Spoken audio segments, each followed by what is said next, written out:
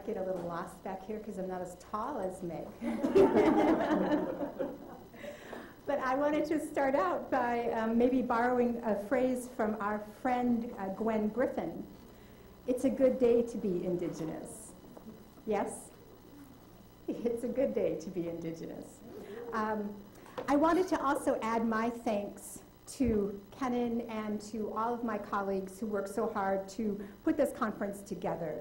And we are particularly honored to have among our presenters Gerald Vizenor. And I've had the privilege of introducing Jerry all over the world, from Minnesota to Vienna. Indeed, my somewhat ill-begotten reputation as a Vizenor expert has earned me more plane tickets than I can count. But it is particularly poignant to introduce him here at my own university. Scholars and reviewers have characterized Gerald's work in many ways over the years. One of my favorite descriptions comes from Choctaw writer and scholar Lewis Owens, who describes Vizenor as a trickster, contrary, muckraking political journalist, activist, poet, essayist, novelist, and teacher. And Pulitzer Prize-winning Kiowa author N. Scott Momaday calls him the supreme ironist. There's a review in the Utne Reader that spoke of Vizenor's literary canon as one of surprise and delight. Surprise and delight. And indeed, it is this continual surprise of his work, the new turns it has taken through, dare I say, 4 decades at least, and it continues to delight, intrigue, enlighten, inspire, and sometimes, I have to admit, confuzzle me. So Anishinaabe Gerald Vizenor has devoted his career to upsetting the status quo, to deconstructing the term Indian, to redefining the mixed blood, and to liberating the contemporary Native people he identifies as post-Indian. His most recent books include the historical novel Blue Ravens, Favor of Crow's New and Collected Haiku, the book-length long poem, The War at Sugar Point, together with Jill Dorfler, who's here today, the White Earth Reservation Ratification of a Native Democratic Constitution, and of course, the newest work of fiction, Treaty Shirts, from which he will read later this afternoon. But these are just a sampling. Gerald is the author of, if I did my math right, 38 books in multiple genres, including poetry, short fiction, the novel, autobiography, journalism, the essay, as well as theory and criticism. He is at once the most prolific of our and one of our most versatile contemporary Native writers. He's widely recognized as a leading writer and scholar of Native literature, the innovative author who gave us trickster narrative and gave it a contemporary turn. Vizenor has lectured and taught nationally and internationally. His work has been widely disseminated and translated into several languages, including German, Italian, French, and I believe Kenan just told us, what other language? Korean, unofficially. He's a professor emeritus of American Studies at the University of California, Berkeley. He's a citizen of the White Earth Nation of Anishinaabe people from northwestern Minnesota, and the recent principal writer of a new White Earth Constitution. He has received various kinds of literary recognition, including both an American Book Award and a Fiction Collective Award for Griever and American Monkey King in China, the Western Literature Association Distinguished Achievement Award, and the Lifetime Achievement Award from the Native Writers Circles of the Americas. In deference to his status as a scholar, he has held several honorific titles at universities around the country, including the David Burr Chair and the James J. Hill Visiting Professorship. But perhaps more impressively is the recent founding of an academic journal, Transmotion, which was inspired by his work, his language, and his innovative critical stance. Indeed, through his writing, teaching, and I can say personally mentoring, Vizenor has had an impact on a new generation of Native writers and scholars, recasting the very vocabulary with which we approach Indigenous studies. He is the visionary behind several Native literary series at major university presses, including Oklahoma and Nebraska. Perhaps most simply put, Vizenor's mark in the arena of Native studies is indelible. And I could say more about his achievements, but I'd like to instead offer a poetic tribute. This is a poem that I wrote many years ago. In fact, I think on the occasion of introducing him in Minnesota for one of his many appearances. And the only thing I want to say in advance of this is in one of his haiku, he has a phrase, where Basho soaked his feet. So this is called, Where Vizenor Soaked His Feet. White Earth, Itasca, Walker, Pine Point, St. Benedict's Mission, the Northwest Angle, Bemidji, Cass Lake, Franklin Avenue, shadows cast by your history in this country, Aguatese, linger like your presence along my pathway, wavering, beckoning at the tree lines. Your words echo, mingle laughter in the voice of crows, in the ha-ha-ha of bears.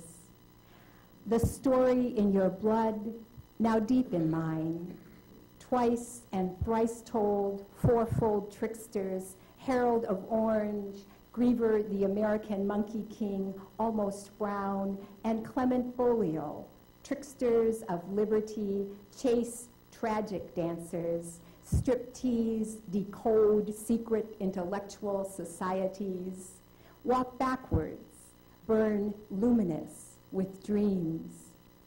Survivance, your legacy, wild tales, colorful crossbloods, humor howling from the pages, lusty like reservation dogs. Liberation, imagination, healing story medicine in your deep bass voice. Writing chants on the Nunabijou Express. Bass Lake, Bad Medicine, Little Elbow, Gull Lake, on the shoreline, lost and lonesome. Wewe Benabi, she is fishing.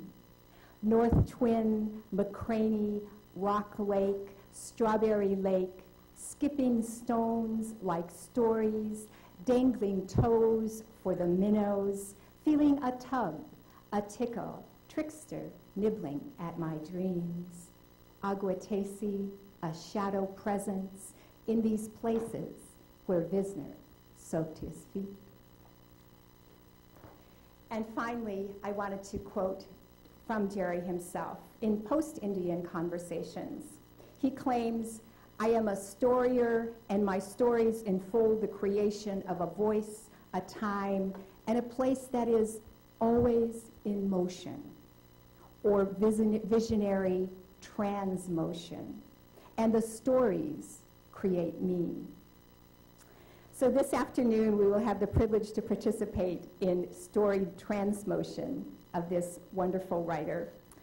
I'd like to present a couple gifts on behalf of the university.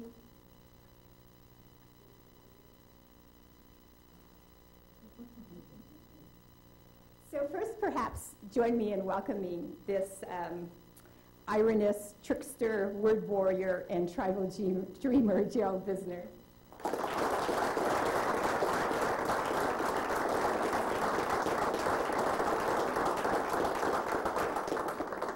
So first we have this lovely lap blanket that is a woodland pattern, and someone gave me notes, but it's a native-made company named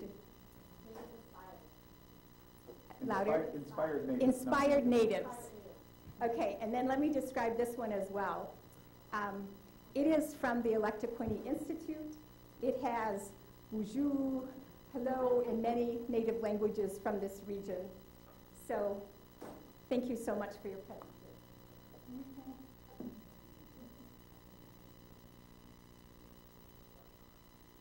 So now we're going to move to the table. Thank you for your attention, and we will start this conversation.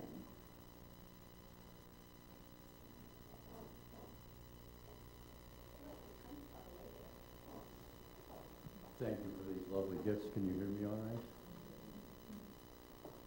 I'm usually not very nervous until after the introduction. Because I don't know anybody like that, and it's impossible to live up to the grand accounting that Kim presented. Let me give you an example of how I feel about great introductions, and you can't live up to them. A colleague at Berkeley, Terry Wilson, great humorist, he never invited me to lecture in his class, and I teased him for a couple of semesters that he must be insecure. Finally, he caved in and invited me. But he got even immediately.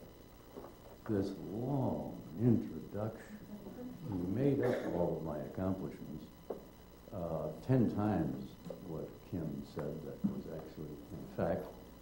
And then he turned to me, and it was impossible for me to say anything. 350 students in his class expected Jesus. Or at least none of us you. Or none of you, yes. And of course, we can't see none of you, so thank you for that gesture.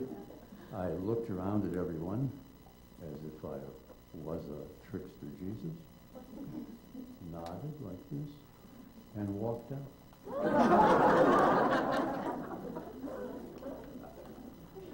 And I didn't return. Terry had to follow his own introduction with his own boring lecture. Thank you, Kim, for that wonderful introduction. I'm not leaving. I'm very glad. So thank you so much for your willingness to have this conversation today. Except for the 100 or so people, it's very reminiscent of our first meeting.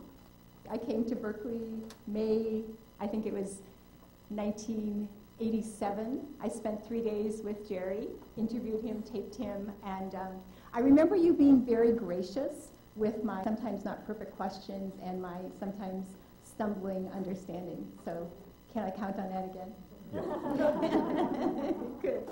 Okay, so I don't really expect this to have a chronological frame, but I did want to start the conversation today to ask a little bit about your early work in journalism.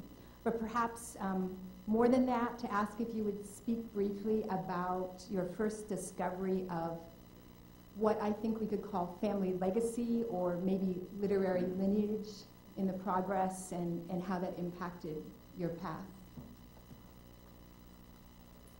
Kim and I spent maybe 30 minutes talking about how we might just broadly raise some questions about things I've done and written. And we didn't want to be very specific at all, just general ideas, because we wanted it to be spontaneous, and so it will be. I was doing research in the Minnesota Historical Society. I aspired to be a journalist and was working on traditional leadership and things like that in the Minnesota Chippewa tribe. And the reference librarian, who took an interest in me because I was taking an interest in this subject, I mean, you know how that works. No one else was looking into it. And she said, have you read the Progress and the Tomahawk? And I had to say, no.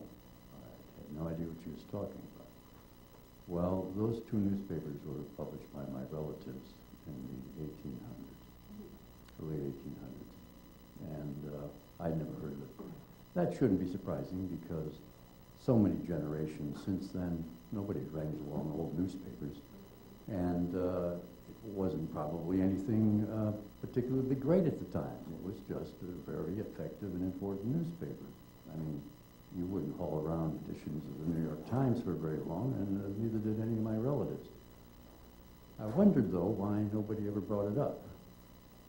Well, it wasn't really relevant anymore. Do you know what I mean by that? I don't mean to be grim about that, but everything happened, the Depression, wars, and everything changed. Mentioning the progress in the Tomahawk hardly mattered in most discussions, but it mattered to me. In March 1886, two Beaulieu tribal members published the first issue of The Progress, and in it, they, on the front page, they wrote an editorial about the patrusence of the, that's their word, of the federal agents and the administration of the reservation. In other words, they declared in the opening issue, this federal agency is not our friend, and we hope to deliver an honest and critical source of information to the good citizens of this community. Something like that. Later in the afternoon, the press and all the copies of the newspaper were seized by the Indian agent, and the editor and publisher, Theodore and Augustus Beaulieu, my great relatives, were ordered removed from the reservation. Now that's an extraordinary arbitrary authority. They took refuge in the Catholic Church, I'm happy to say. They were Catholics, and refused to leave. They took the issue to U.S. federal court. Simple, constitutional question, can you publish a newspaper? I mean, you would have thought that'd be a problem. It was ruled in favor of the editor and publisher in simple terms. You may, according to the Constitution of the United States, publish a newspaper anywhere you like, on or off the reservation. Thank you very much. The second issue of The Progress was published in October 1880, about a year and a few months later.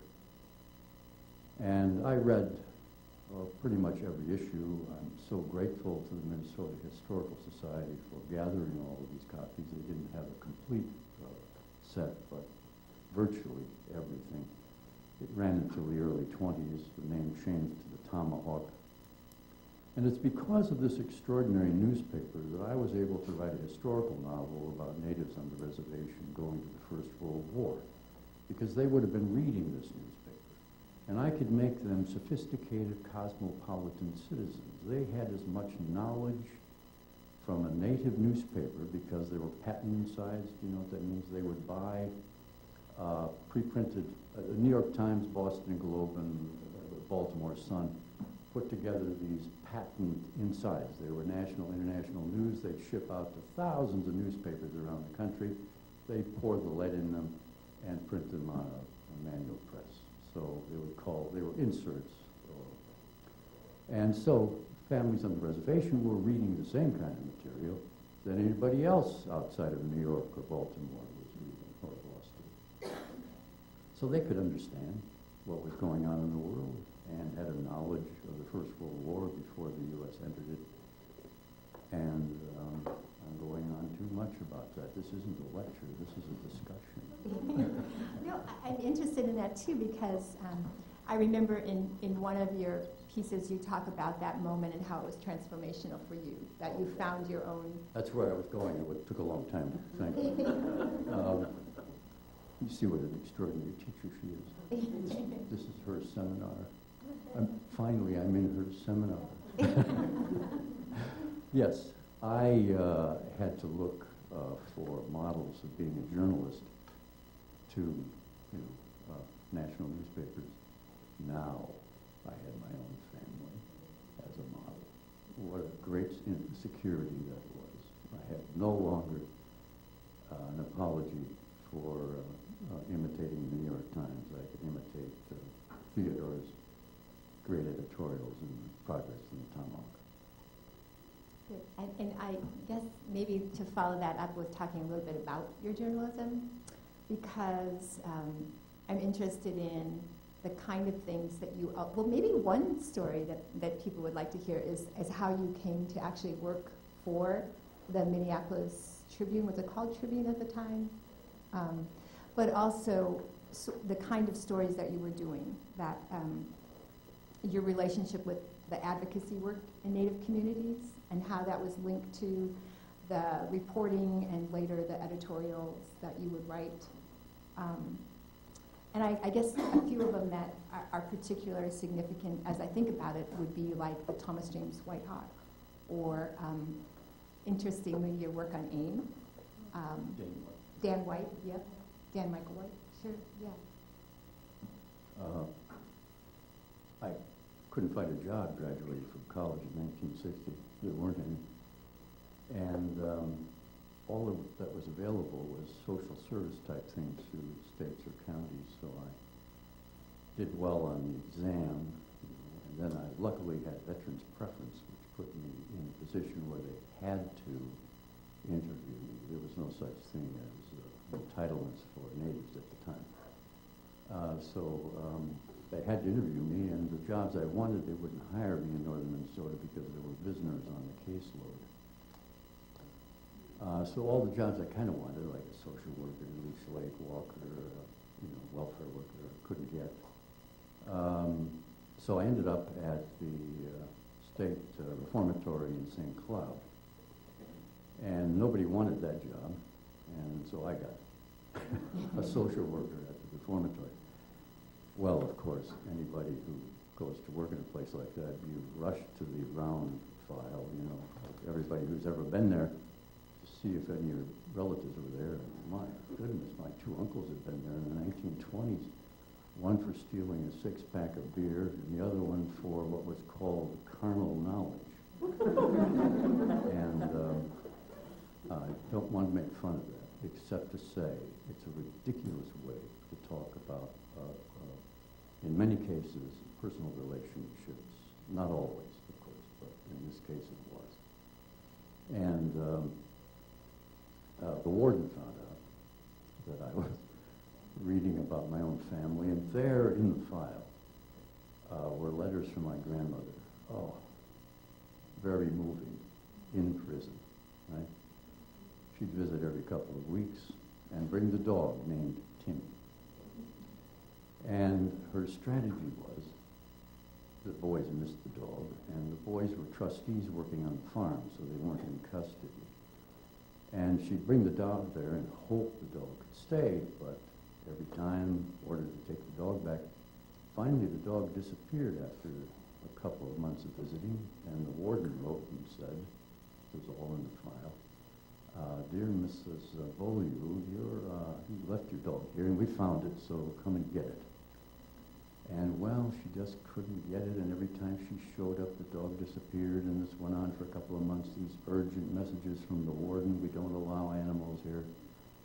Finally, he gave in, and the last message was, "We've made an exception, Alice Beaulieu. The inmates so love Timmy, we decided to allow him to stay." And then, about 6 years after that, the boys were in prison for 1 year.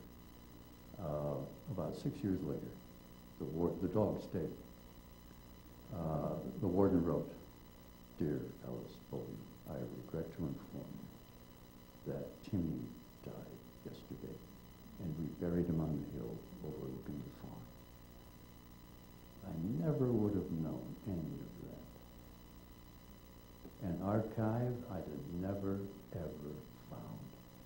If for some strange reason, a trickster chance, I end up with a job nobody else wanted, and found those documents. Well, the warden wanted to fire me because it had to be in the blood. And the next test then, after my second week there, was to put on this great rage of the Constitution that I'll bring a lawsuit down upon you you'll never recover from. I had no idea what any of that would mean. But it created enough problem that we decided to overlook it and see if I really was a criminal after a couple of months, and I wasn't, so I stayed. So then your journalistic work with the Minneapolis paper. Oh yeah, I never got there yet. Right. I was on my way there. You stopped at jail. I stopped at jail. Oh, I'd write to my mother on inmate stationery. My mother didn't have much interest in me. That's why it was really a delightful irony.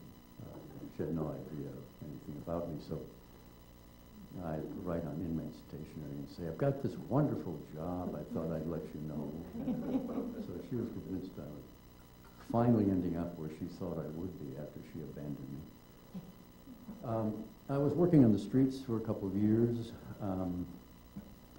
I don't know why anyone would do this. I truly mean this. It's deeply painful. You're working with people who are desperate and hurt, and that's all you hear.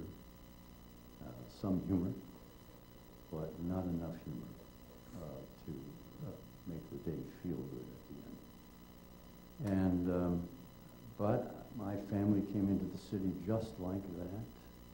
And this was the urban reservation in Minneapolis, about 5,000 natives living on or around Franklin Avenue and Elliott Park, kind of near the city, near the downtown. It was the dumpiest housing, and that's how those things happen. And a lot of Indian bars, very heavy drinking. Most popular and notorious was Hello Dolly's. And I worked in this, and I was an advocate. That's how I defined myself, and I advertised myself in this way. I'll do anything to represent you because I think I know how to do things, because I know the city and the agencies. Just don't lie to me. Well, of course people lied to me, but they were much more creative in their lies so that we could work with it.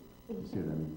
And it became a kind of bond of course I'm going to lie to you. I'm going to tell you the absolute truth because I'll have to take responsibility for some of it, you know what I mean? So it's a good lie that creates a bond, and I kept emphasizing, just don't lie to me, speak the truth, and I'll represent you. It worked out pretty well. I don't ever remember feeling that I was betrayed by this game of let's see what I can get if I can. It was really difficult. I'm going to give you just one example and then get to the newspaper. A woman called from a phone booth. I just had one phone number. It was through a settlement house, and then they'd let me know. And she was waiting in this phone booth. And I went to get her and fed her and got her some Salvation Army clothes. She had nothing. And brought her to the settlement house, and she said she was an alcoholic. Welfare took her children. You see what kind of day this was. I did something no one should ever do, and certainly you can't do it now. But it was possible then, with this kind of bond that I had on the streets, to be rough in this way. I said, you listen in on the extension. I'm going to call up through the directory every social service and welfare agency in the city to tell them your circumstances and how can they help. And she listened, and I called, and every agency had some very well-stated social work explanation why she didn't quite qualify for the services they provide. And at the end of the day, she was in a kind of state of hysterical joy. This is dangerous. She was liberated from the illusion that some agency could help her out. I didn't do this very often. It was too risky. But she had some humor about her own situation, and it seemed to work for her. I said, you know, the Salvation Army is a wonderful institution. They don't want you to be anybody. They just want you to feel good about yourself. And if you come to God, they'll help you, but they don't missionize. Wonderful people. And they were good to me, too. They would say, we'll always provide a couple of nights in a hotel for people who send to us. And so I said, you've got 2 nights. I can't take you home, of course. I'll buy you dinner. We'll tell some stories.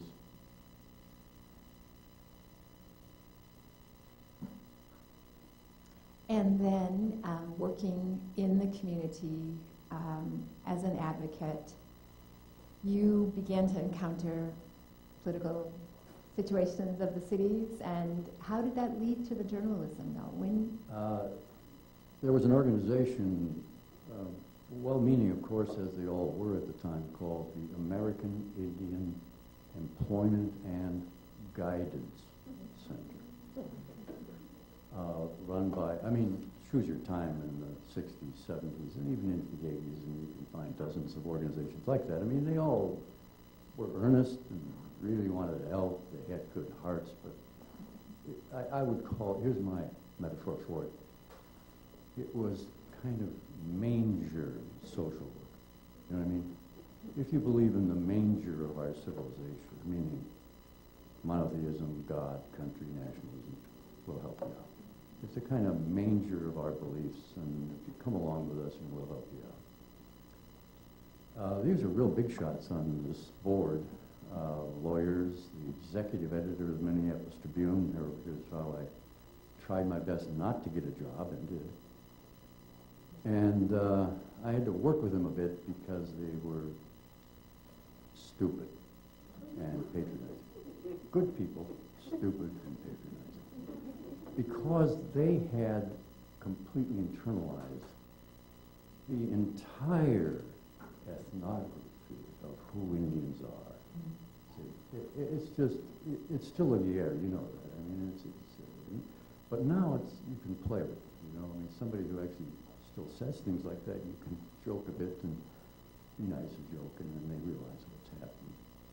But then it was the law of manners, and so I set out to dismantle that organization. These were pretty big people. But I had a good lawyer friend who was once in the Communist Party, so that didn't help, but he was dedicated to helping people. The fact that he had a history of communism was helpful. He told me, I don't think I have to help you at all at first, because if you just read the bylaws, I think you're smart enough to figure out how you can get rid of them. And so I did. And then I slowly changed the bylaw here and there, because I was named to the board, right? And got these bylaws passed, and the critical one was hidden in several. If you miss one meeting of the board, you could be expelled. And so I had surprise meetings and expelled the whole board. It took about 3-4 months.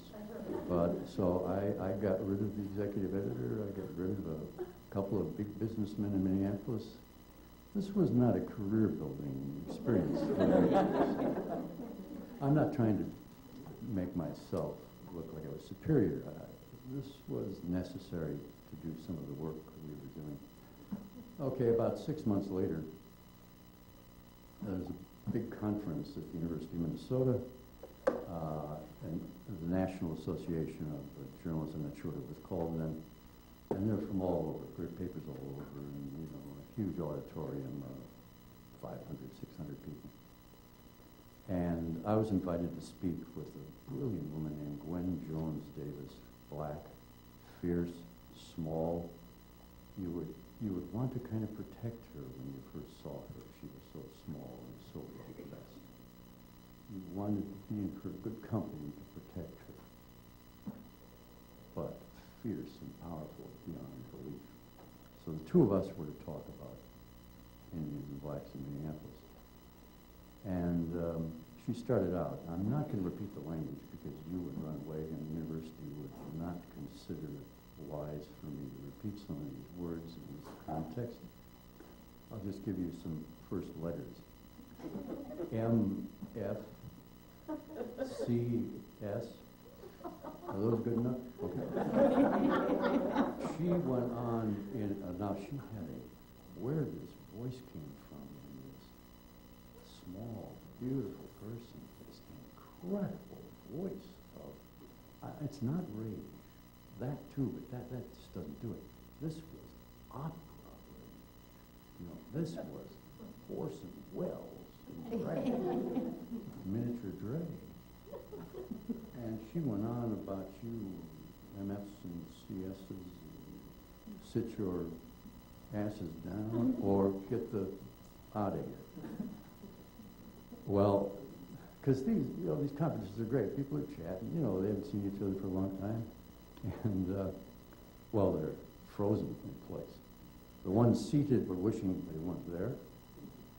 And I'm ready to flee because there's no way I'd be able to talk to this group. She just poison is finished. And people standing, I could see them. Am I coming or going? And then she just ordered them down, ducked and sat down. Then she just walked up the middle here and looked at everyone, smiled, and of course they're terrified that somehow she's going to personalize those words. And then she comes back down, smiling, calmly says, in a loving voice, if that bothered you, then you would never understand what I have to say about poverty, sexism, and racism. What an audience that was. So she set up the audience for me, and I went after the Minneapolis Tribune and its racist advertising. They used to use Indians to advertise automobiles and outdoor equipment. It was a weirdest competition. I don't know if you remember this, some of you, that these great hunters and outdoorsmen would have to outdo Indians in the advertisements. There'd be some Indian with a broken tooth and a big nose and a broken feather, to look like they're kind of dumb. Therefore, I'm a better hunter than he was, that sort of thing. And I went after the Tribune, and at the end, the executive editor came up, Bauer Hawthorne, and handed me his card. I don't know why I do this, but if somebody gives you a card, it's a bit much, really. And circumstances like that, and it's embossed, and I feel it. Nobody does this anymore because it's so embarrassing. And so I feel it, and I said, ooh, embossed card. You're very important. And he said, come see me. Yeah, I'll come see you. Well, I didn't.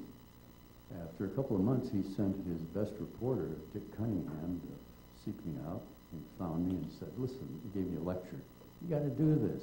The guy, you got your bit done. Now go talk to him. I did. I walked in and he said, I want to hire you to write like the way you spoke. What amazing. Now I'd kicked him off this board. And then it insulted him in his newspaper, and he wanted to hire me. And I thought, hey, this is going to turn out to be a career thing after all. And so I said, no. He wanted me to write editorials. And I said, I can't write editorials, and I'm not going to let you tell me how to write them. But I'll make a deal. This is April. Hire me June 1st. And as a staff writer, like you hire J school graduates. And I'll do that for a year and let you know if I want to write editorials. Well, of course I did after several years write editorials. So I report for work on June 1st, 1968. And that's a Monday. Let me check. Oh, no, it isn't. I think it's the 2nd of June is the Monday. And a couple of days later, Robert Kennedy was assassinated. And the city editor, Frank Premack, calls me over and said, I'm giving you your first assignment. For the Sunday feature section of the Sunday paper, front page if it's worth a shit, I want you to write about how America is not a violent country. Now, Martin Luther King, Malcolm X, Kennedy's, name a half dozen other really loving great people. And I thought, now, is this conspiratorial? Bauer's going to get rid of me after all? These guys have this potential. So I decided to write it, and I did discover that it wasn't a violent time. First of all, there's several kinds of violence.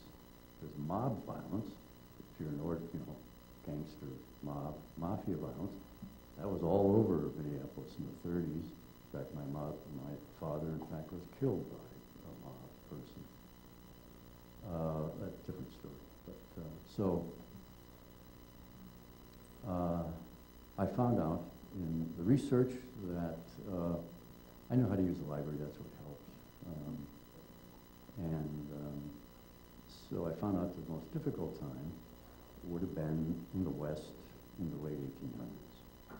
Not so much because somebody would kill you because you did something, but because everybody was in the line of fire in small towns. And looking at the data of assassinations and homicides, the 1930s, the 1860s in American cities, far greater. Minneapolis in the 1930s, when my father was killed, had 36 unsolved homicides. Now, I have to tell you that I didn't know the Tribune had written about my father at that time. I knew he died that way by murder, but I didn't know the circumstances, and I didn't know it was unsolved. And I found out by doing the research and writing about that being a violent time in history.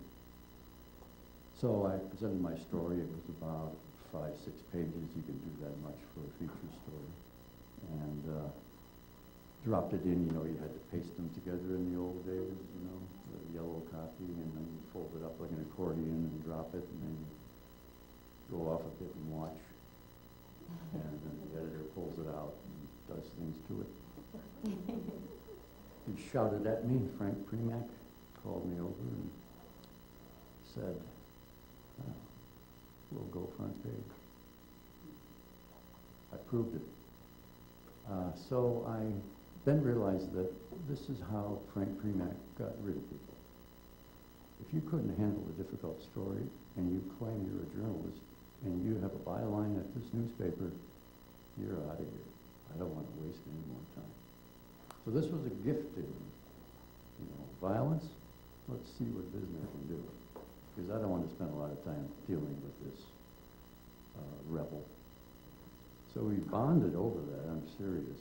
And then one day, after about a year, I'm on assignment in northern Minnesota writing about reservation economic development. This was before casinos, so it was pretty rudimentary. It would be like a laundromat, was the revolution. And been drinking with friends, not heavily, just drinking with friends and having a good time on a budget. That was new for me. And I get back about midnight, and Premack's got an urgent message, call me at any hour. I want you to be in Sisseton, South Dakota tomorrow morning for a funeral of Dane Michael White, 13 years old. So, who committed suicide. So, I just got the car and drove. I managed to get there about an hour before. And Frank Premack had this saying that he drove journalists crazy about. The second, and he shouted out about once a week in the newsroom. I understand this was great, romance newsrooms, not like now where you're in a cubicle with a computer. It's open, so everybody's listening to the tease and the humiliation. He'd shout out once a week, the second coming of Christ is worth a page and a half in this newspaper. The reason he would shout that is because everybody thought they had golden prose and, would go on forever about the obvious and never get to the lead, what the story was about. And also, a page and a half could be put on the front page and not jump. Critical, because you lose 3/4 of your readers if you jump. So we did decide we wanted to talk about that. So I'm going to read the story to you. Now, I filed it on, it was published on November 21st, 1968. Sisseton, South Dakota.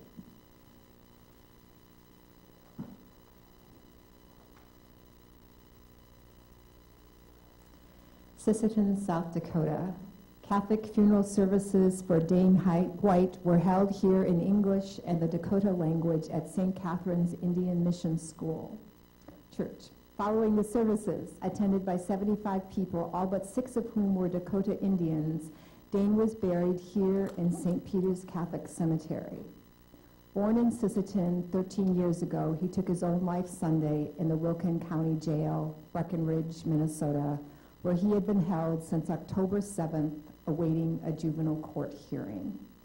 The services and burial for the young Dakota Indian were attended by his father, Cyrus White, Browns Valley, Minnesota, his mother, Burden Arnell, Chicago, Illinois, his maternal and paternal grandparents, his older brother, Timothy, 15, 3 younger sisters, Jody 12, Joan 11, Mary 9, and many of his school friends.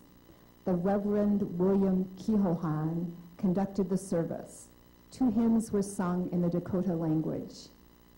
Dane is here in the background of the banquet table.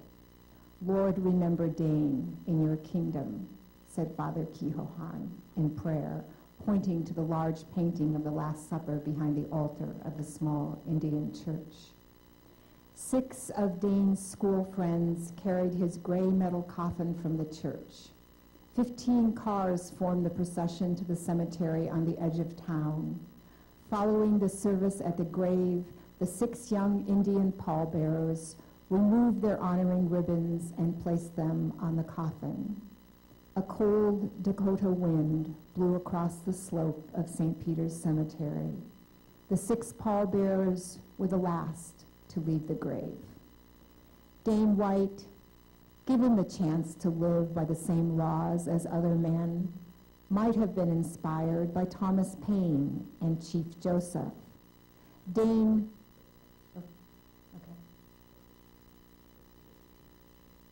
that last part was the addition later, but when I could do more than a page and a half. Thank you for reading that, because I still have trouble talking about that. So Frank wouldn't have sent anyone else, Frank Friedman, because no one could tell the truth or perceive it in a way that he thought was publishable. And it's really great to work for someone like that, where you knew you'd be assigned to something and it meant something. One more quick story, and then I think we'll shift. Charles Abed was in federal court with the Mille Lacs Lake tribe in Minnesota, Mille Lacs Lake Reservation, sorry. And the issue in federal court was, did the Mille Lacs Lake people have the right to determine when was the best time to open up wild ricing season? Duh. What, is 10, 20, 30,000 years enough? You know, we kind of got this figured out. We've been through the apprenticeship, and we have consulted the elders. We just talked about that earlier.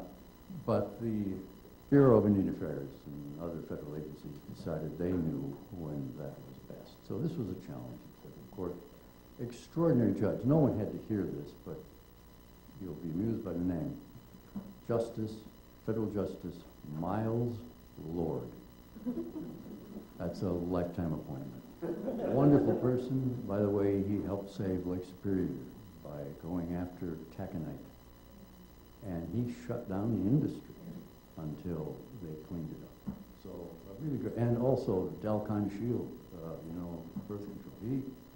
This guy was fantastic. And he had a great compassion for natives, and any issue where he could possibly see a good discussion and contest over their rights, he would hear it. So here he is. And the Mille Lacs people decided not to speak English. They all spoke English. So they come in and start talking Anishinaabe, and the federal government doesn't have a translator. The judge says, well, figure it out. So they have to go to the same people who are bringing the case to be the translators. It was very, and Abed's very tall, unusual, very tall man. and extremely thick lenses so that his eyes were tall and his eyes were magnified. Really quite an imposing and powerful looking person. And he raised his hand during the swearing in because he thought the judge was waving at him. So, of course he knew all of this, but it was, he was doing it literally. And here's how the questions went. What do you know? Well, I was there as a boy when old John Squirrel was talking with the federal men, and they said, plainly, this was our business and our right. That came through translation, and the federal attorneys argued that's hearsay, it's not acceptable, of course. I mean, that's a good rule. And so the judge says, you can't tell what somebody else said, you have to, tell us what you know. So he just shifted the story a little bit. It just became, what I'm going to say here now is something that I've worked on in literary criticism, and it's native story. It's not liturgy, right? It isn't liturgy. Native stories is a creative act, of course, because the story is never the same, because it isn't a recitation or memorized. It's visual, but that's not enough. I used to use that very early on, and it meant something at first to say it's visual. I can envision it. No, it's more than that. Now we have to use something more like a hologram. In other words, it's a memory capacity that you can bring up the scene, and it's an ongoing scene of memory. It isn't even visual. It's something we haven't quite figured out yet biochemically that goes on in imagination, where the whole scene is present, and you can choose an angle or another character. It's like a brilliant kind of courtroom of the story I'm about to tell you, because the evidence shifts. And that's what Charles Ovid did. And that's where I learned that theory,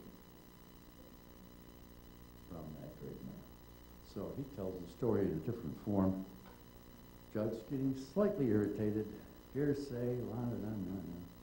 And this goes on a few times. Finally, the judge said, that's enough. Make sure shouting this witness understands what we're talking about here. Charles stands up, says in perfect English, if you don't believe what old John Squirrel said, then I don't believe the stories in those law books on your desk. Now, those were the laws of precedent. They were case stories of the rules of evidence, right?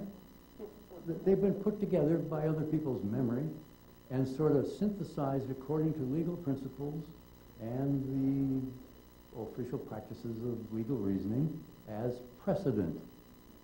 Well, Judge Lord looked at the books, looked at Ovid, and had an epiphany. He did, I'm serious. And he said exactly this in a big voice, you've got me there.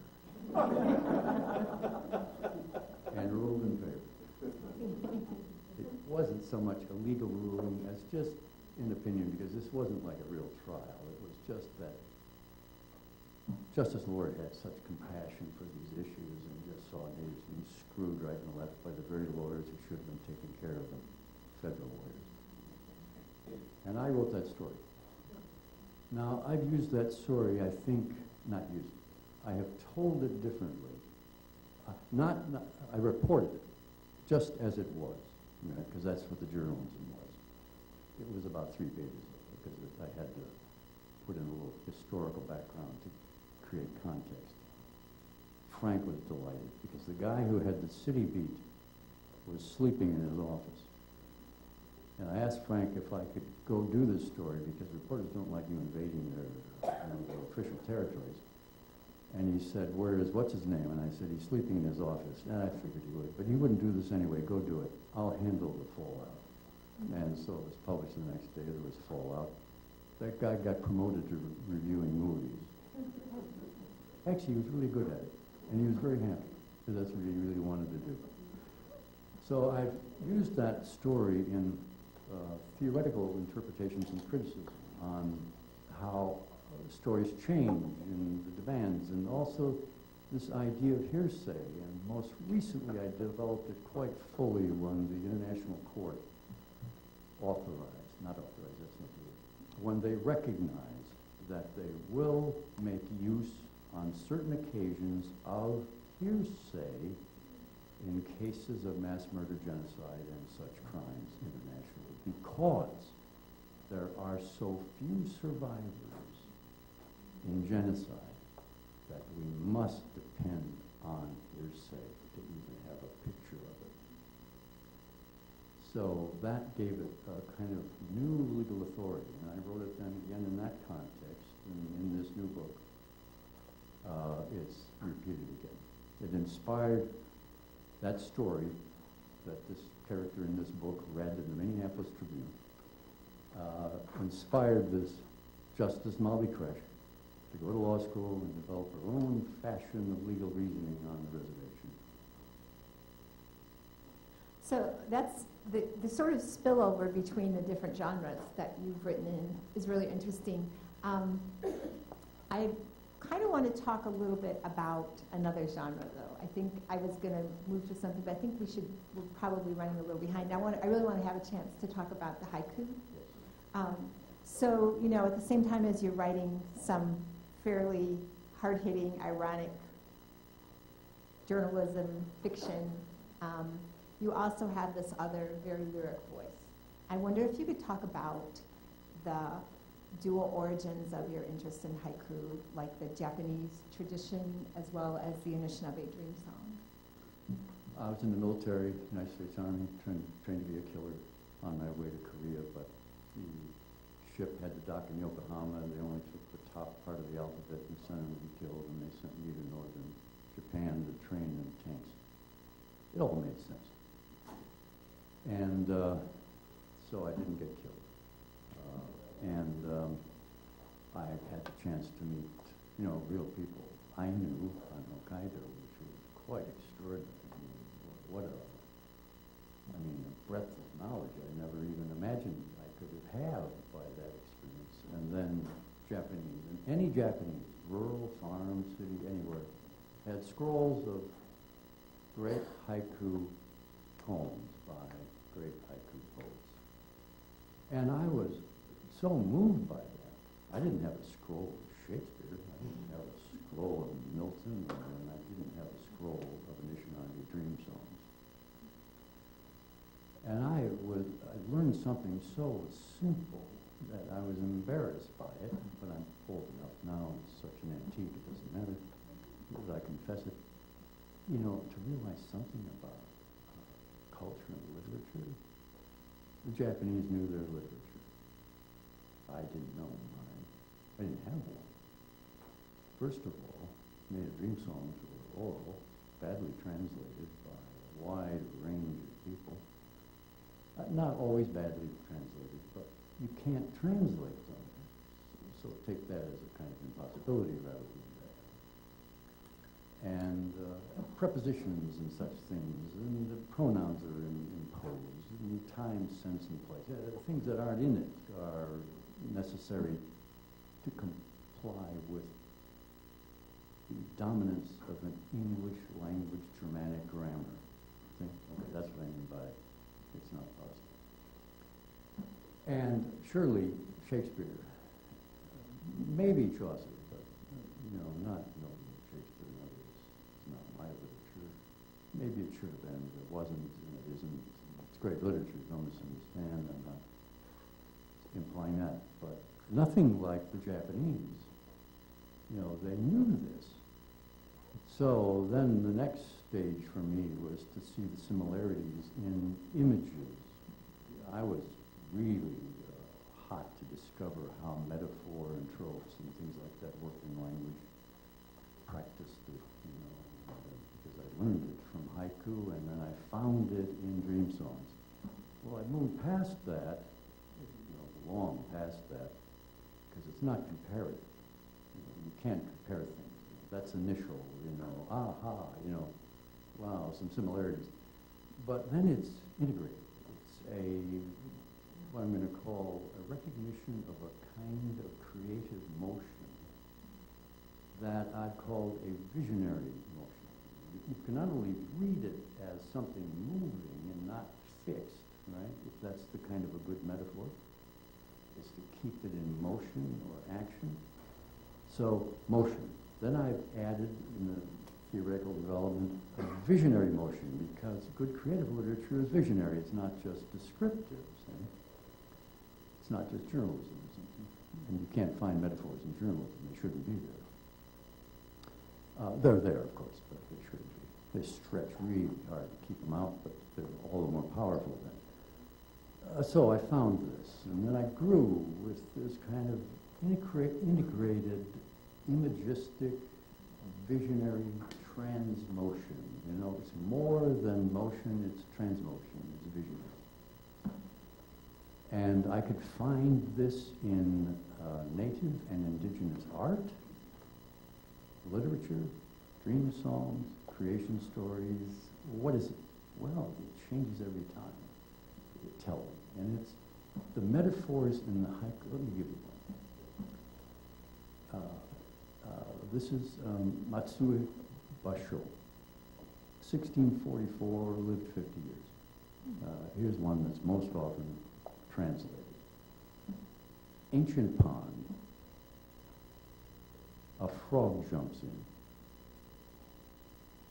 sound of water, or splash. That's a different translation. Well, what do we have here? Ancient pond. Well, an ancient pond in that context is Buddhist. This is a meditative place, a place of beautiful concentration and meditation. I mean, completely at ease. And a frog jumps in and stirs it up. I've been the frog a large part of my life. And a mongrel, mostly a mongrel. A dog. And the sound of water. It's in motion, and if you just give a little bit more to that beautiful image that is so concise, everything's in it. Tradition, motion, change. Ezra Pound is going on the metro, Concours, Paris, the metro station. And he writes this imagistic poem.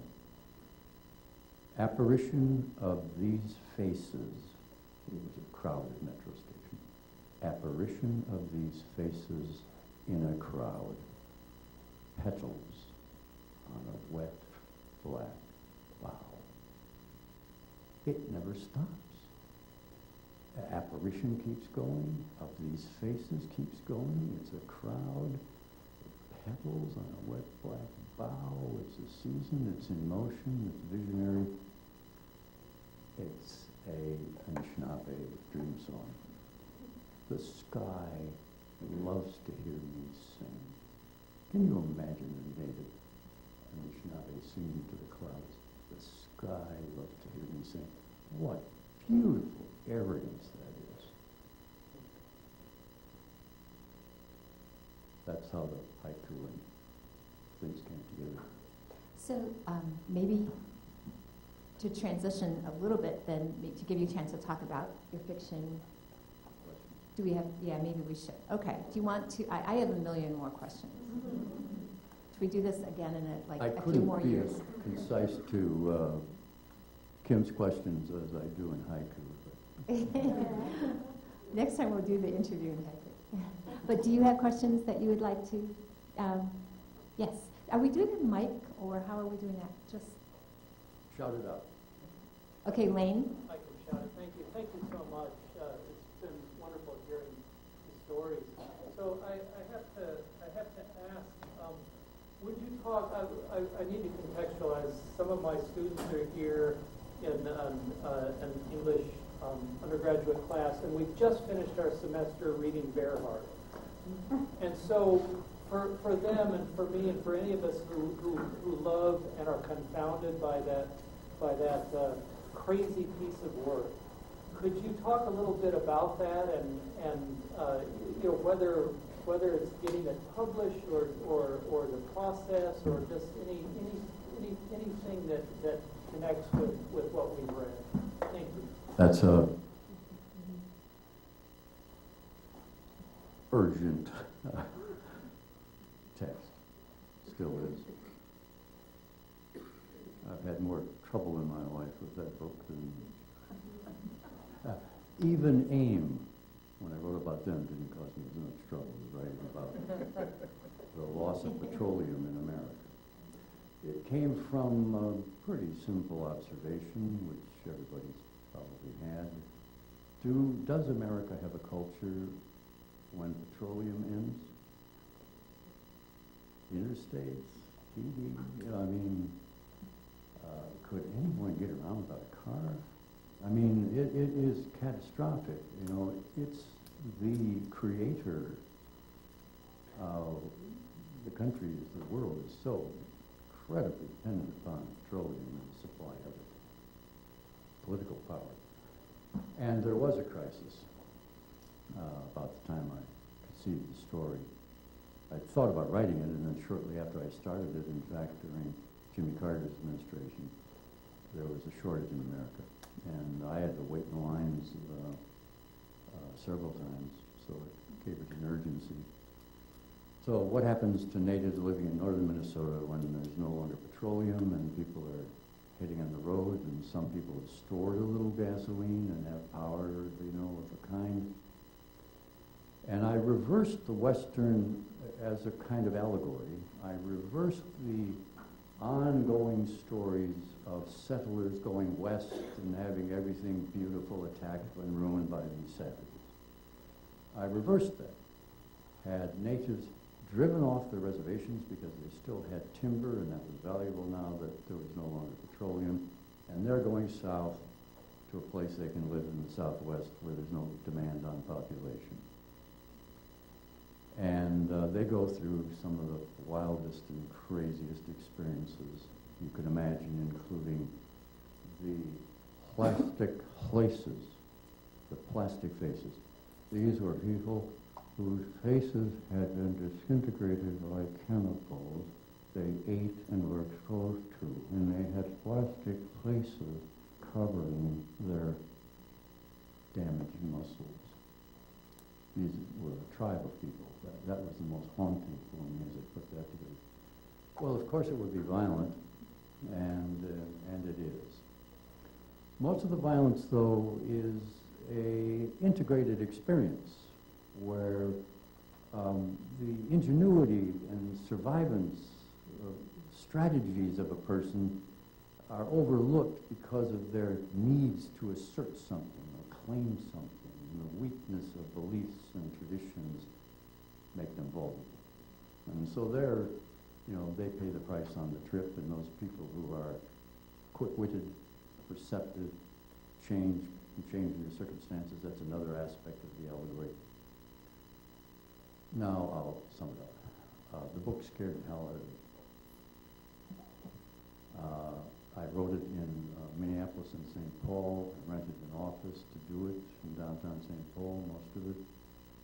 I came home at night, and having written some of those scenes, I was in terror myself. And remember, I'm not the reader, right? I'm the writer. So I've been in the imaginative act. It's different than the reader. And I had to get over this. I was afraid to walk certain places. So to overcome it, I deliberately walked in the most difficult, potentially violent places in Minneapolis and St. Paul at midnight to get past my fear. If I can't do that, I can't be writing this book. Okay, it's published, and a good friend of mine who taught at Community College in Minneapolis assigned it without reading it. Did you get my emphasis there? And so, this often happens. Vizenor, I love him. I'll help him out. And so she signs it, and it's later in the quarter. That's what it was then. And she didn't get to read it until a couple of weeks before. Calls me in a panic and says, Say, I've never done this. I can't teach this. And I said, I didn't tell you to sign it. I mean, what, I wrote it. I mean, what do you want me to do? You got to come to talk to them. I can't talk to you about it. So I did. I had to. She was a good friend. And here's what happened. Classroom, a little bit of an amphitheater, just slightly, maybe 50 seats, probably 40 students. Community college, maybe 2/3 native, mostly older, 30s, because they've been in college, came back to finish. And then a few elders too, a mix, but mostly native. And I could feel the heat coming out of the room as I came down the hallway. I'm serious. If she hadn't told me the number, she didn't come with me. If she hadn't told me the number, I would have been able to find it by the heat. And I came in and I've been shunned before. We've all been shunned. Magnify that by deep hatred shunning. Like you're about to be dismembered in the way you wrote about it. So I said, listen, don't say anything yet.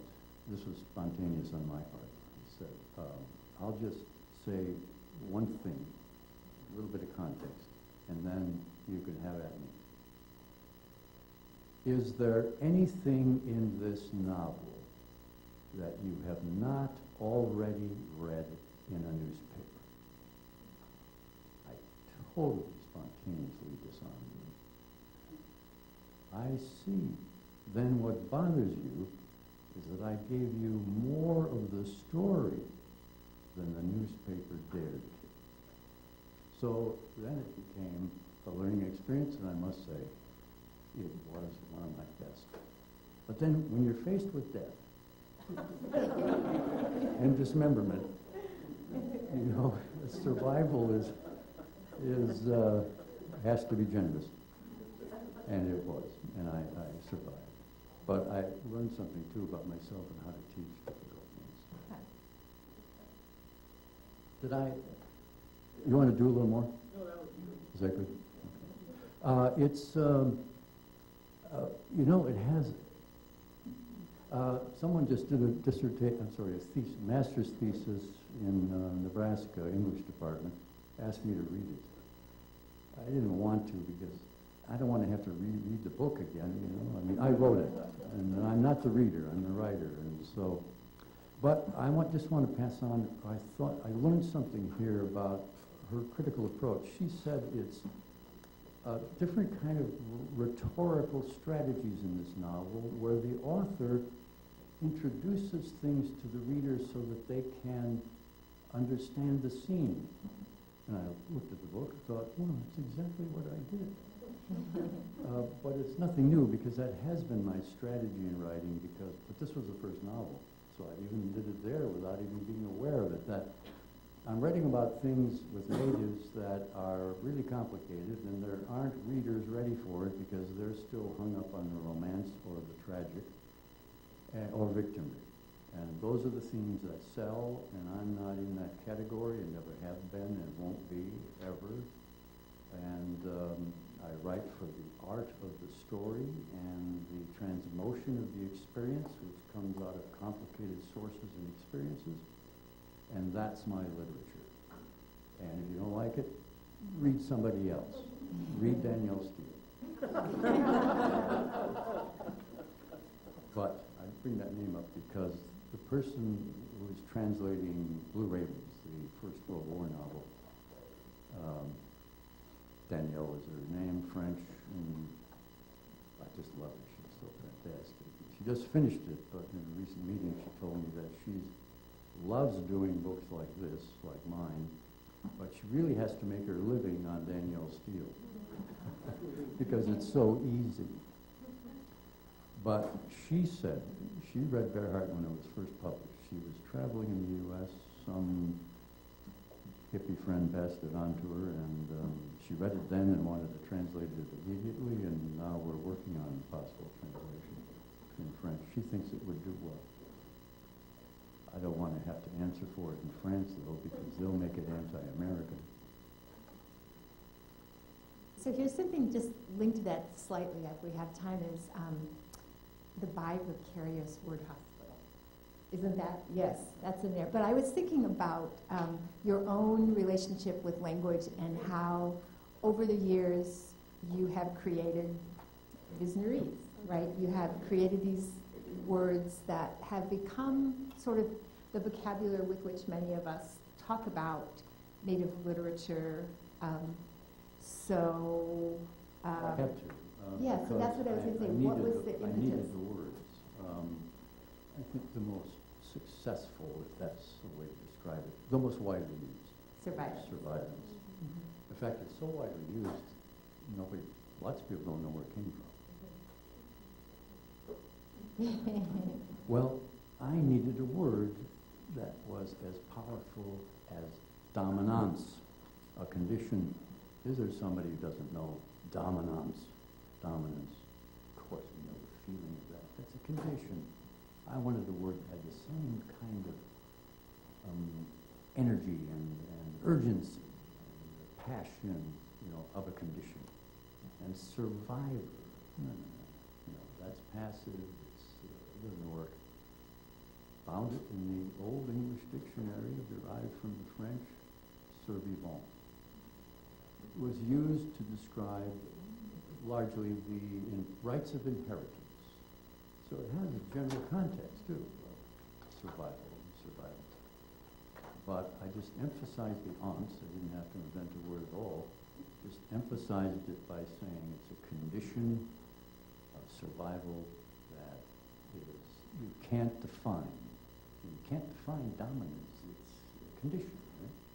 You can define survivor. You can pick examples in that, but this is a condition. It's poetic in a sense, and so survivance is done really well. I've had to find words like this all over. Post-Indian was another. Struggling with this problem of Indian, uppercase Indian, dominated by capitalization rules, grammatical rules, right, and an invented name.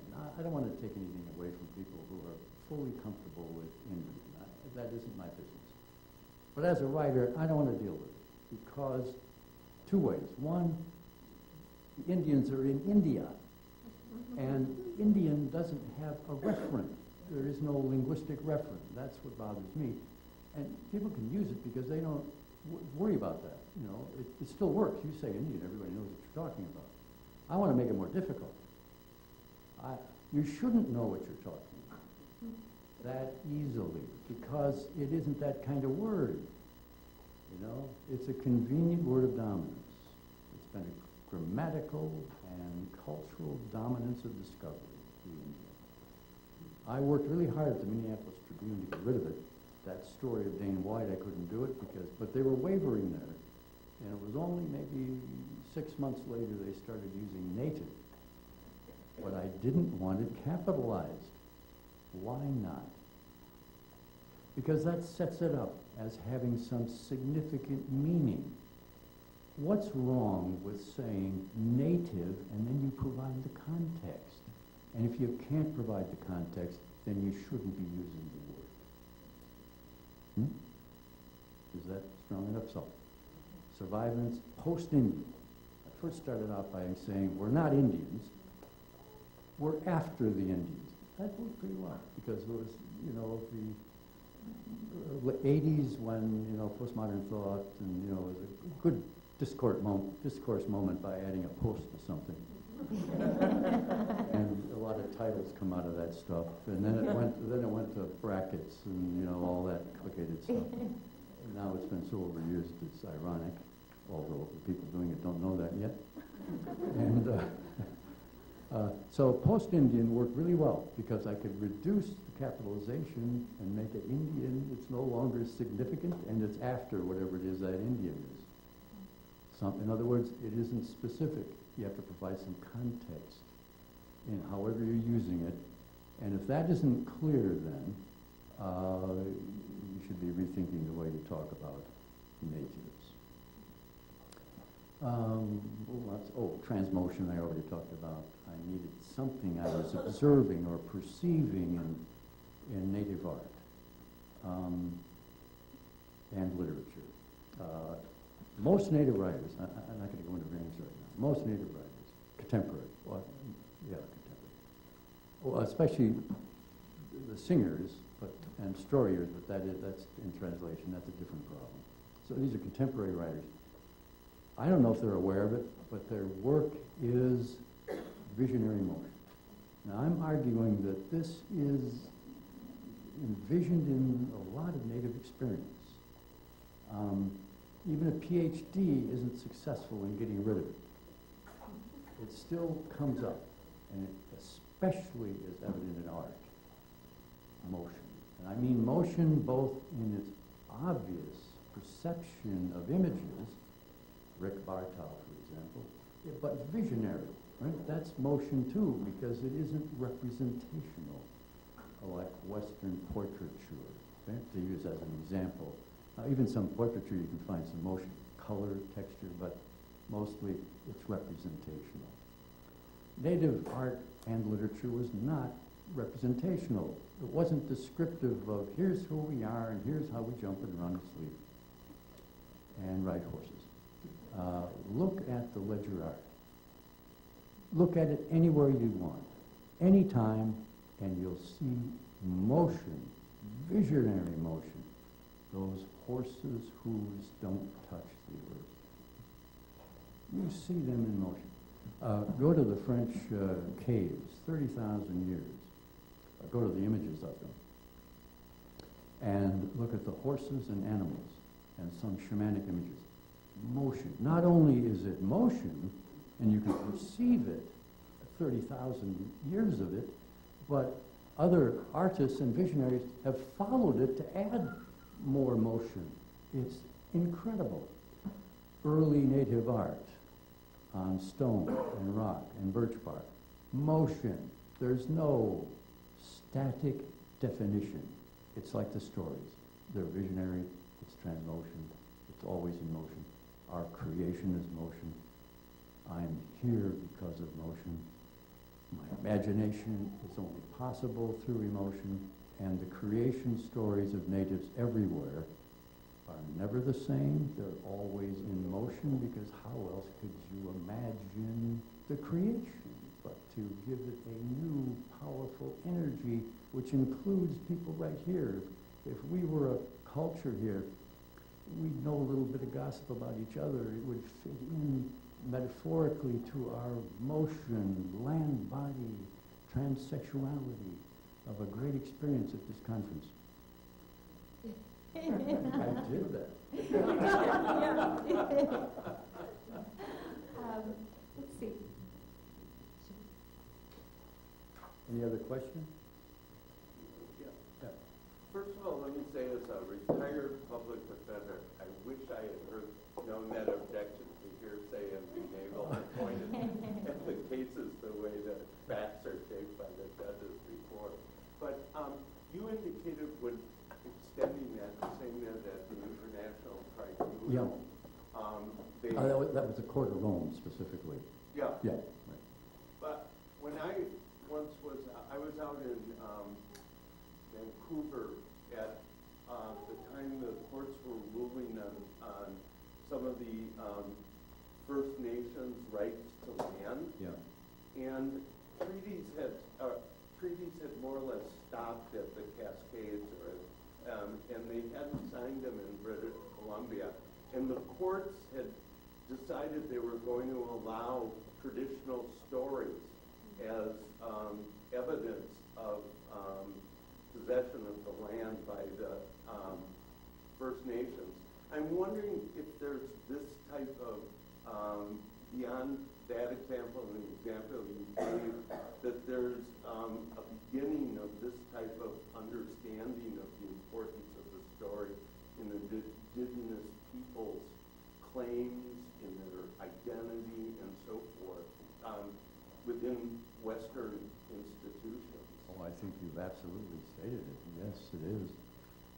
Not only in references to property, and these are new generations of anthropologists or ethnographers with a greater sensitivity than past generations of nomenclature of tribes.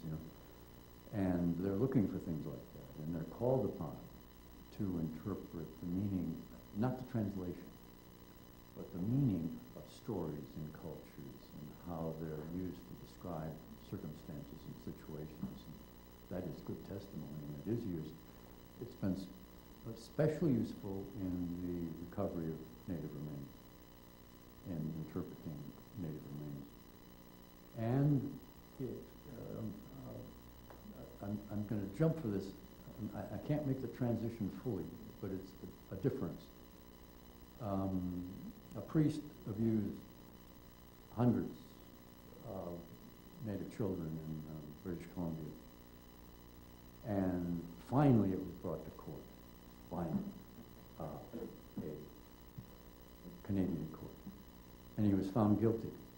But the tribal community, forgive me, I'm trying to get out of using the word tribe because everywhere else in the world is pejorative.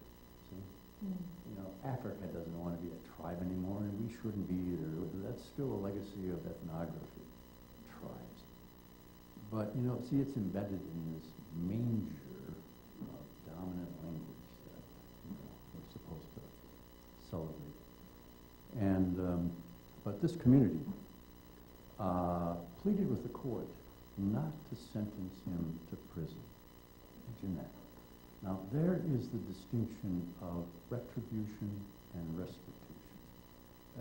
There are better words, and in every language you can find better examples. But White Earth did this informally.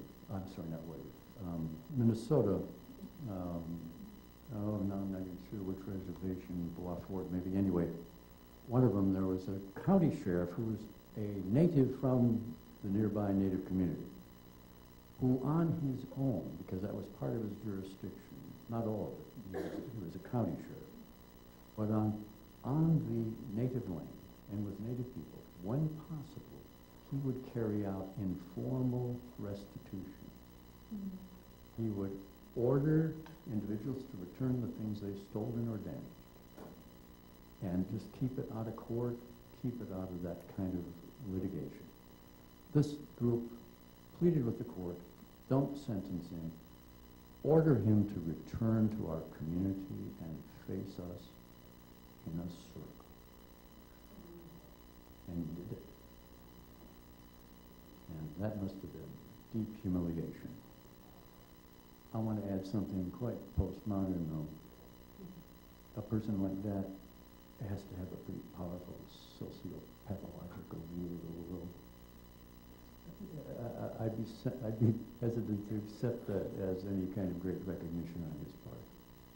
But that's a kind of cynicism that goes with that kind of behavior.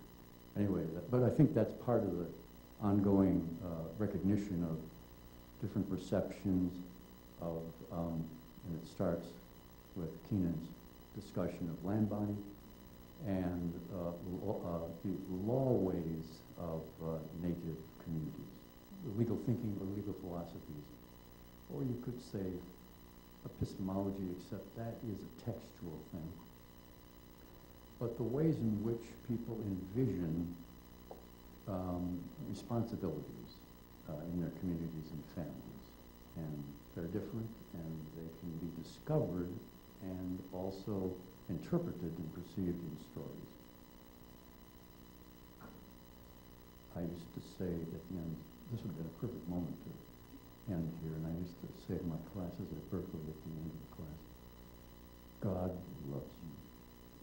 And then they learned that it was time to leave. Only once in maybe 20 years, I didn't do it all the time, but at least 5, 6 times a semester, only once did a student come up and say, what the hell are you talking about? And I said, what do you mean? He said, after all the way you talk about things, how could you invoke God's name? You're not a monotheist. And I said, you read me uppercase. You heard me uppercase. I was speaking Lord. There's part of the story, too. I mean,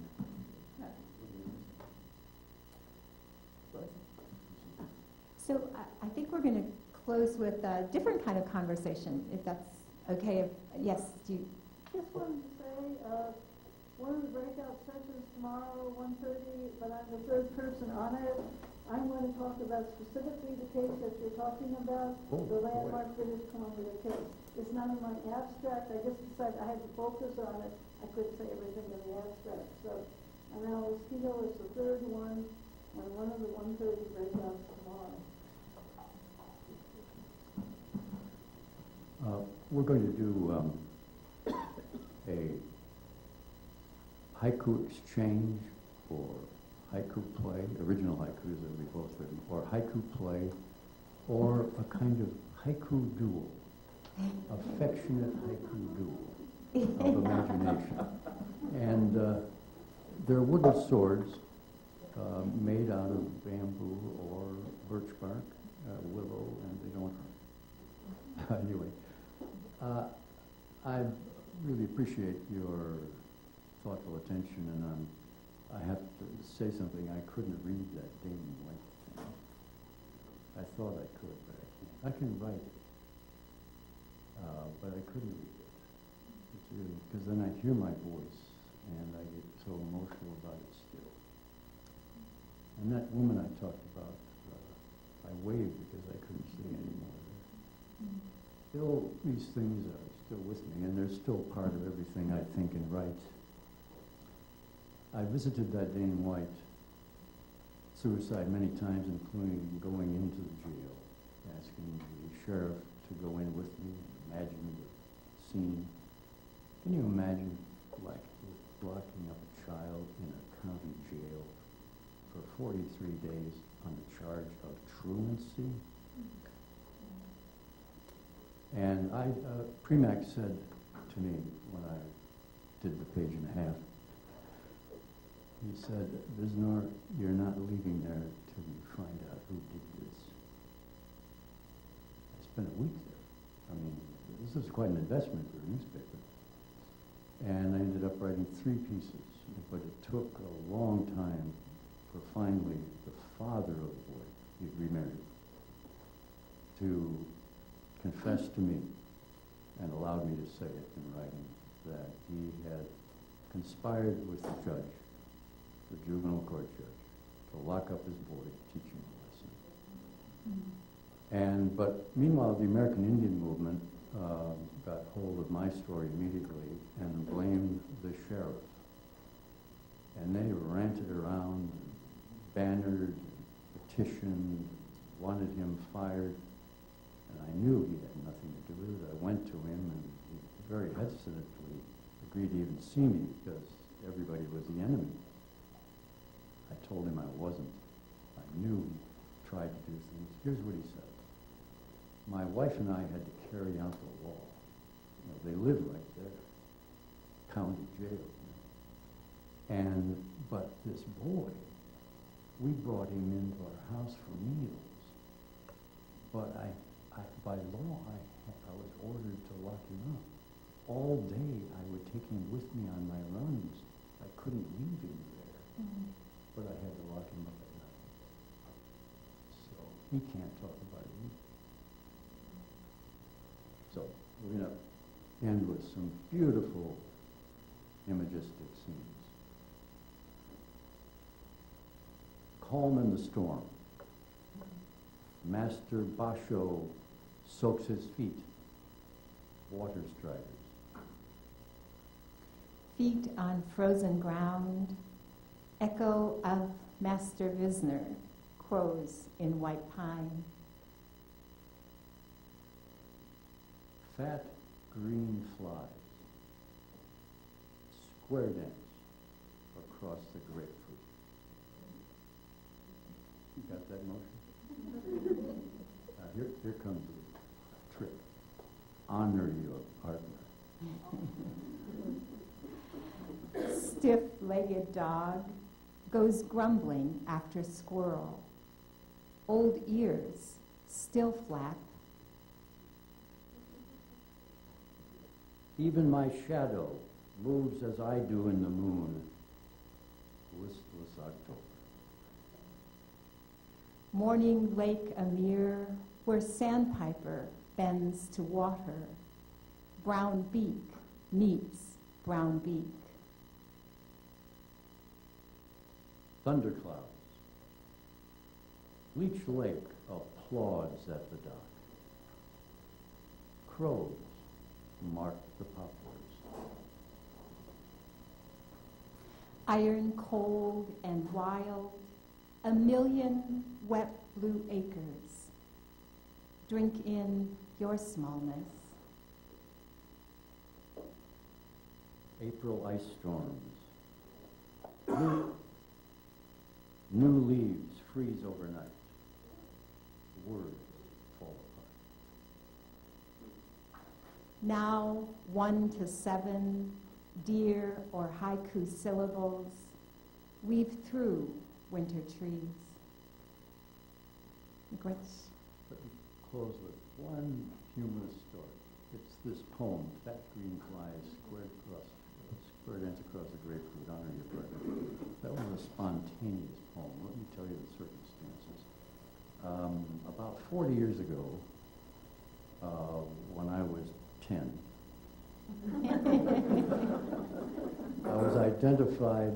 I was named one of about 6 poets who would be featured in a film about poets in the upper Midwest. I'm not sure where that is, but it was in Minnesota. And I've never been sure what is the upper Midwest. And it was to provide, it was 3 parts. Make a film of a poet going to a small town and reading, talking, telling poetry and film. And at the same time, a bookmobile loaded with poetry would find a place to sell books, usually a bank parking lot in a small town. Wonderful idea. And then the poet with the film crew would show up and do his or her thing. My assignment was Ellsworth, Wisconsin. At the time, I think they had 1 stoplight in town. So I show up with the cameraman, assistant, sound and assistant, and a couple of other manager-director types. So, you know, a party.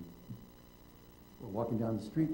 It's totally spontaneous. You know, I don't know where we're going to do what or what I'm even going to say. And I see a fellow walking on the other side of the street, maybe 30, 40-year-old guy carrying a paper sack, a newspaper sack. And I motion him over very cautiously. 6 or 8 strangers in town, you know, and so he comes over at a distance, and I said, we're doing a film.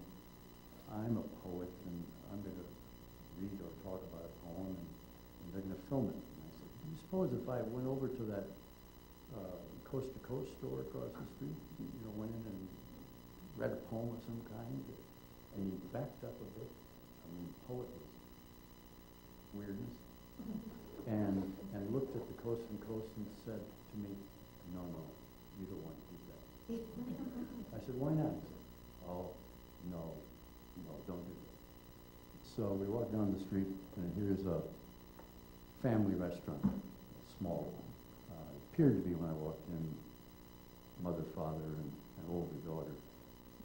She looked kind of worn. I think she might have returned from Chicago.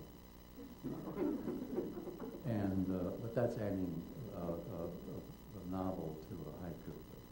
But, and so there's maybe 10 stools at a bar and, you know, maybe equal number of tables. Not many people there.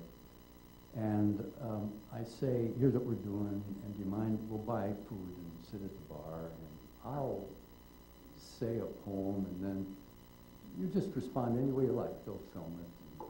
So she looks to her parents, I don't know this for fact, but assumed, and they go, you know, like, crazy people, but if they're buying something, it's okay.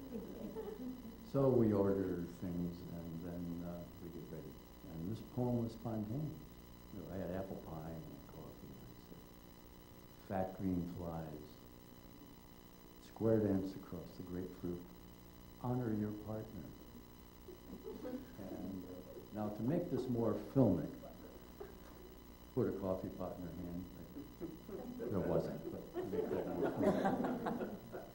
And backs up, and I said, just whatever comes to mind. That ain't what we do with flies around here, mister.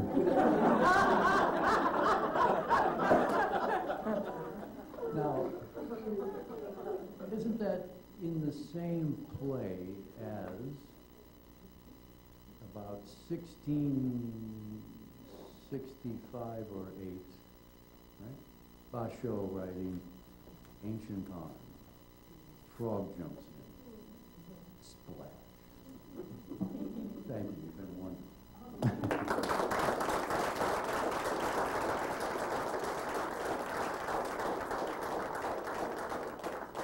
Invite everybody to take a 10-minute coffee break outside.